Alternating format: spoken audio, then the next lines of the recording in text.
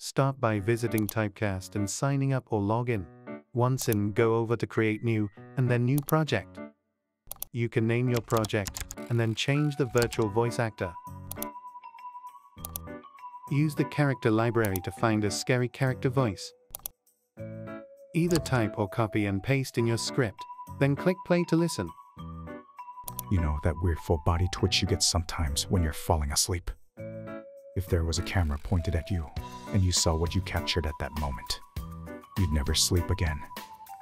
We'll change the tone slightly to make it sound more natural. Now we'll play it again and make sure it sounds the way we want. You know that weird full body twitch you get sometimes when you're falling asleep? If there was a camera pointed at you, and you saw what you captured at that moment, you'd never sleep again. Pretty good. We can download it as an MP3. Now you can use your custom scary voiceover for your content. Typecast.